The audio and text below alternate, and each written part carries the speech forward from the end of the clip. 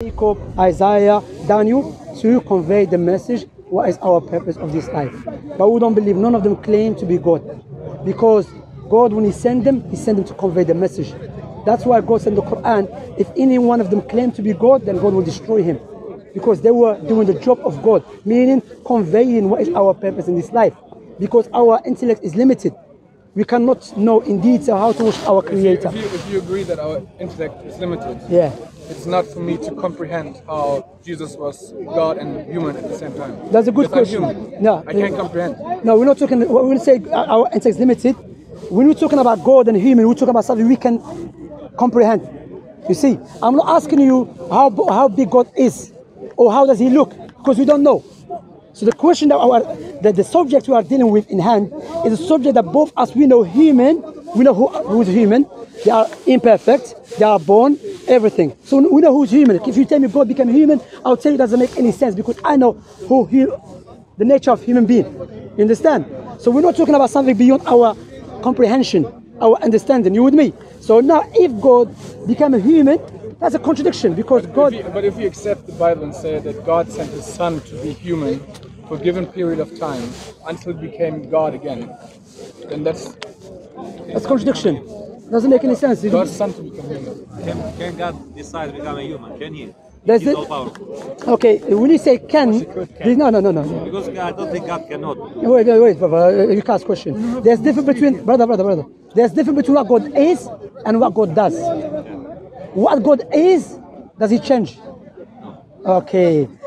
So what you're doing, you're talking about God, what God does, then you said, can He change? No. God, what God is, that will make God. Now, for example, can you say God, He knows sometimes, He doesn't know sometimes? Or you say God knows everything all the time?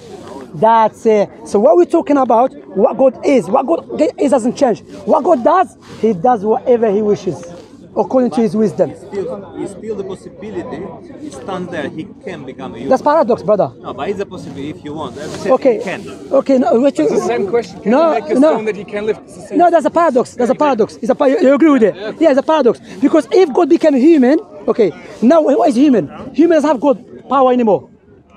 So what happened to His power? Gone. So where is going to start? Be confused. I need to become God back again. Come on, brother. No, but that's why when you believe in Trinity as a Christian. Brother, you know what's paradox, by the way? No, it's not paradox. Why? You know, but I know. Yeah. Paradox is like telling me someone exists and don't exist at the same time. Is that paradox? Is it not paradox? God, perfect all the time, but He's going to become imperfect.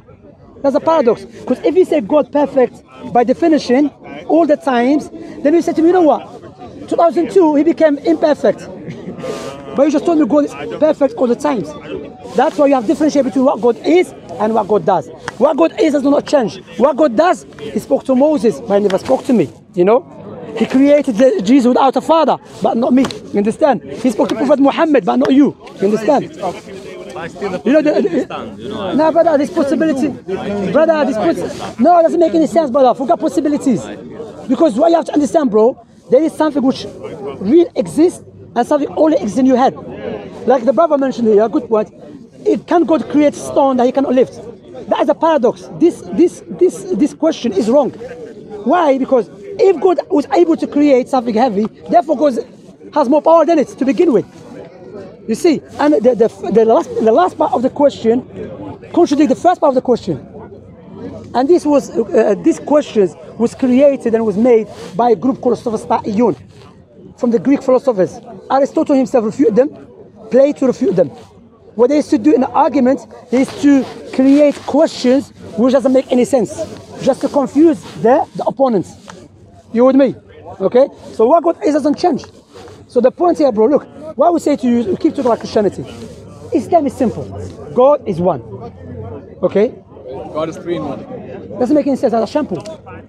3 in 1 shampoo? Doesn't make any sense. How 3 in 1? Shampoo, you know shampoo? 3 in 1. I'm joking. But look, how good is 3 in 1, bro? Doesn't make any sense as well. That's a paradox. But you just said we're humans and we don't understand everything. No, but again, by definition also. Bro, again. It's small. No, brother, it's not about small. Brother, you agree with him? What he's talking about? Yeah, you said, bro, it's small. No, wait, brother. Yeah, listen, brother. What you have to understand, bro. Again, what we're talking about here, we're not talking about something we cannot understand. Let me make it clear to you. Is the Father fully God?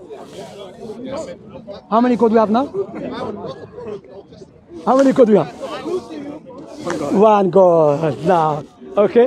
Is the Son fully God? Now, yes. When he was on earth, he was Yeah, even now. Is he fully God for the sake of argument? How many God we have now? still one.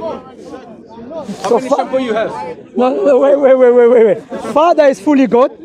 The Son, so if the Father is fully God, we only have one God. I'm not in need of another God. Father, I knew you. He knows. Right, look, you know why, yeah? Well, I believe the mighty messenger Jesus, he never came with this teaching. That's a teaching that was adopted by the pagans, the Roman pagans. Jesus never came with this. Jesus clearly said, the only true God is the Father. In the Quran, he said clearly also, all the Israelites, worship your God and my God, who is Allah. The teaching of Jesus is so clear. The true teaching of Jesus, it makes sense to a child. Likewise, it makes sense to the shepherd. Likewise, it makes sense to the person who has PhD in Oxford University. The true teaching of Jesus. Why? Sorry, brother. One God send the prophets and messengers. Not God. There's two God, but there's one God. But the Father is fully God. The Son is fully God. But there's only two God, one God. If you only have one God, if you add the Holy Spirit, how many God do you have? It's still one God. Come on, bro. That's why, Jesus said, the only true God is the Father. Do you agree with that? That is John 10:3. Wait, brother. Yeah, I agree here because the Father. Why Father? Yes, good point. The Father was used amongst the Israelites to refer to God because God used to take care of them. So they used it as metaphorical, not as. And also in Aramaic, Aramaic is another language. Syriac, Aramaic. No, not Aramaic, Syriac. Syriac, they used to refer to God as an Ab, which means Arab, the Lord.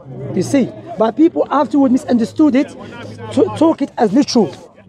They took it as literal.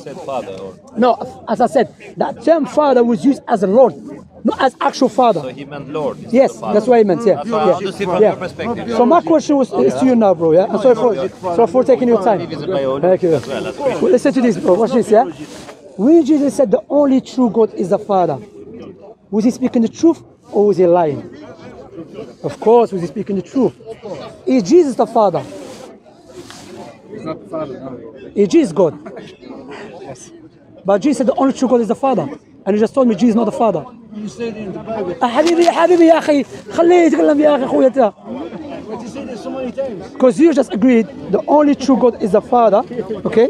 And you agreed with me. No, I'm not putting words in your mouth. You agreed with me Jesus is not the Father. The thing is, you know the Bible better than I do, probably, right now. Yeah, but I found